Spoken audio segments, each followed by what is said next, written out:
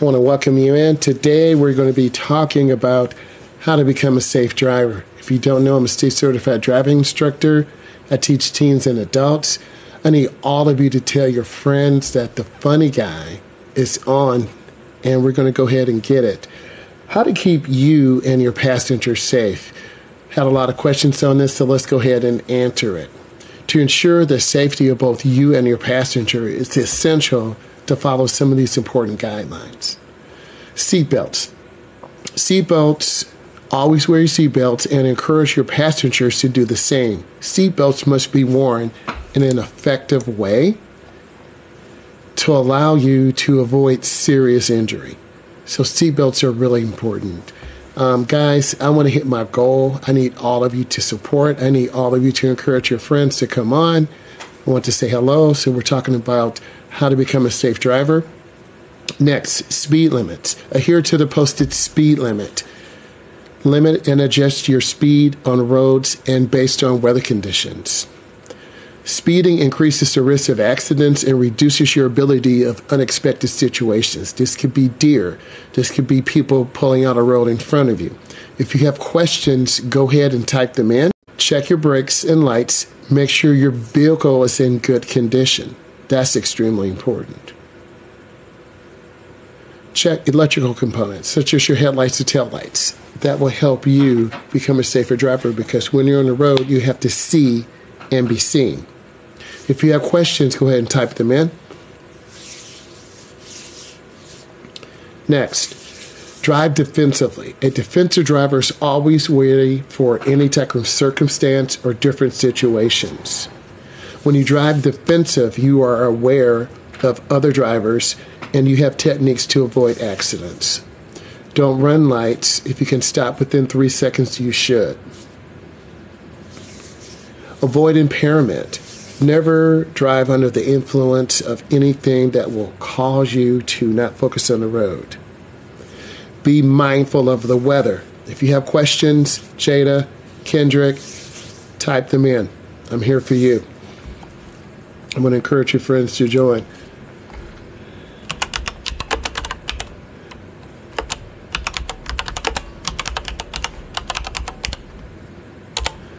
I typed in, asked me some questions about driving, so go ahead and do that. Next, you want to be mindful of weather conditions. Adjust your speed to the conditions on the road. Hello, Christina. Hello, Aubrey. Hello, Rachel. You want to adjust your speed for the conditions on the road so other drivers know what you're doing and how you can avoid those situations. Snow and rain are also really important, and you want to be aware of what you need to do to help you understand about the different types of areas that you have to deal with. So that's really important.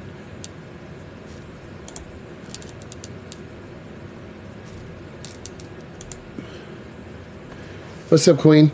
If you have questions, go ahead and ask. I'm here for you. Limit night driving. Night driving can be very challenging for many drivers.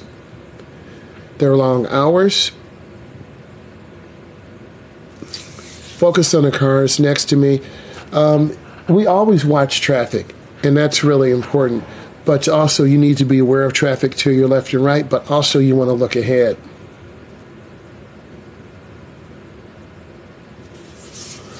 Just reach out to me under my bio. You can reach out there. Next, night driving. You want to have good headlights. Good headlights allow you, hey Vicky, Edot, you want Israel, good lights will allow you to see and be seen, that will illuminate what's in front of you. So if you have good crispy headlights, you can see what's going on. So that's really important.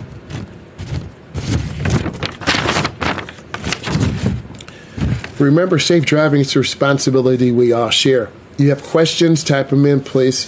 What's up, Ash?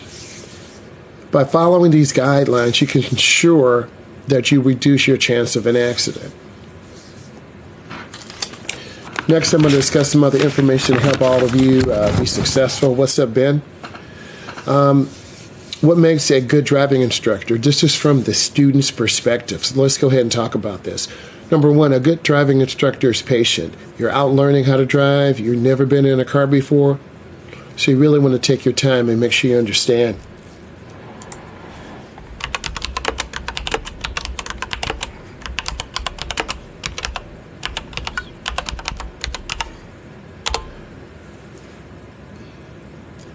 I encourage you to ask me some more questions.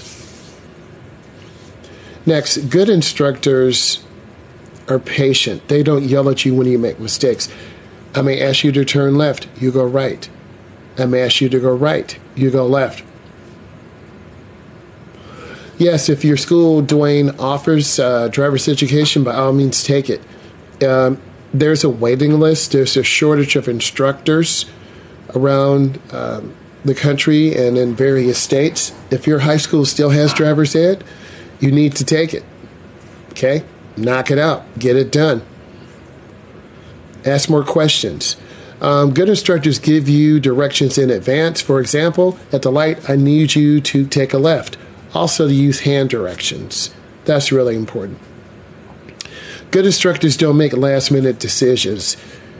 You want someone who's going to be consistent with you and help you. Is it too late to start driving? No, it's never too late to start driving. You need to have a good instructor. You might have to go take private lessons. You need to find an instructor who understands you and who is patient. That's a great question. If that brings you value, I guess drop me a slice of pizza. My permit expires in a year. I have to No, you don't have to retake the permit test. What's up, Logan? What's up, Sarah? You just need to go to the location that helped you get that permit, and they'll sign and give you another one. If you are over 18 and you have a TIP is a temporary instruction permit, then you're going to have to go back to the DMV where you got it, and you might have to pay an additional fee to get another 30 to 45 days. So during that time, you want to practice. What's up, Kendall? Next, good instructors make conversations with you. And our goal is to help you become successful. My goal is to help you become successful. Okay? Got other questions? Type them in. Next, good instructors have visual demonstrations. For example, they demonstrate how to sit in the car. You want to adjust your seat. You want to make sure it's adjusted properly. Hey, Sarah, how are you? Nice to have you back on again. We're talking about what makes a good driving instructor and how to drive safe. Thank you for coming in my live. I do appreciate you. Thank you, Sarah. There's a good visual demonstration. We're all visual learners. Thank you, Logan. I appreciate that. When we're visual learners, we learn from drawings, images, or someone actually showing us what to do. If we were all in the car together, I would show you how to parallel park. I would show you how to line up your vehicle. And thank you, London. I would show you how to have great speed control. Is a permit test on a computer, or do you have to drive a vehicle for you? It depends on the state, but most locations, you would have to go in. You would have to take a test. It's a paper and pencil test. Some DMVs have paper and pencil. It would be 18 or 25 questions. You would take the test. They would check it in front of you. They're up to 10 different versions. So I'm giving you a little bit of good information. That's a great question. Okay, that brought you value. I think I'm trying to get 50 slices of pizza tonight. Hey, Daisy. So ask more questions. When adjusting your side mirror, do we use the back door handle or the front door handle? I would use the back door handle. You want to look. The key thing is you want to be able to see what's in that area behind your doors. It could be a door handle. It could be the side of the car. But when you look, you want to be able to see, but also you have to look over your shoulder. Sarah, that was a good question. Keep bringing those questions in. What's up, Mel? What's up, Mar? Next. Good instructors are very considerate. I have a young lady going to Brazil, and she can't drive this weekend, so I'm going to have to reschedule. And I understand that, but also we have a time limit to get the student done. What's up, Adam? So it's really important. Good instructors are fun teachers. I try to be fun. I try to enjoy what I do, and I think that's really important. My goal is to get many diamonds as possible. What's up, Ethan? How are you? What's up, Joseph? What's up, Spencer? What's up, Brittany? How are you? We're talking about driver's ed tonight, how to be a safe driver, what makes a good driving instructor. If you have questions, go ahead and put them in. Okay?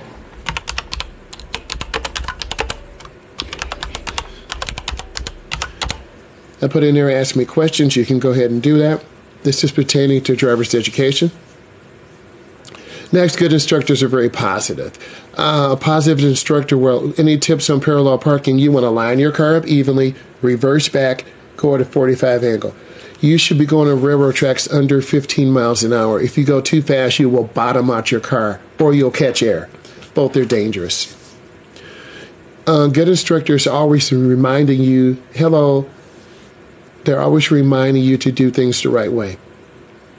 And that's really important. In the classroom, they interact with you. They allow you time to work on your work. They allow you to fix your mistakes on the quiz.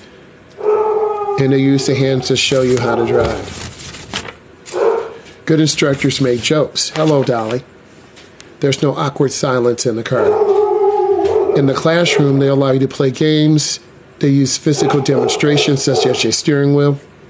Also, they allow you for movement because you've been sitting for 2 hours. It's important that you enjoy the classroom. So I'm a classroom instructor. I'm also do in-car.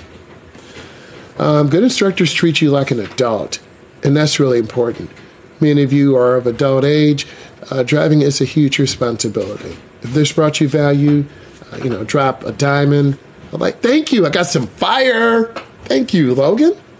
Appreciate that. It means a lot. If this is bringing you value, let's get some fire going. Good instructors are patient. They don't belittle you. They don't make you feel bad when you make mistakes. They help you. And the reason I became an instructor is about helping teens and adults become good drivers. And it does take time to become better. Also, in the car, they allow you to listen to music quietly, listen to the radio. In the classroom, a teacher that is funny, they use diagrams and pictures to help us learn how to drive. If you have other questions, go ahead and type them in.